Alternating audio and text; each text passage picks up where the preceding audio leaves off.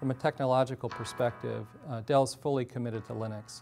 We have hundreds of Red Hat certified engineers on staff focused on driving certification, innovations to the Linux kernel, and then plowing that back into the community. As we look to provide enterprise quality support to customers that are using both Dell servers and Red Hat, we link our support organizations to ensure that customers receive the highest level of support.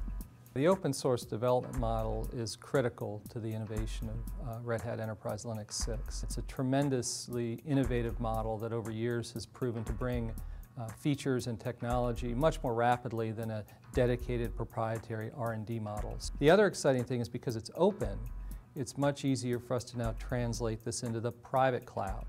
And that's where we're really going to see benefit for a broad swath of customers beyond the people deploying acres and acres of data centers. So KVM in RHEL 6 is a very important feature for us.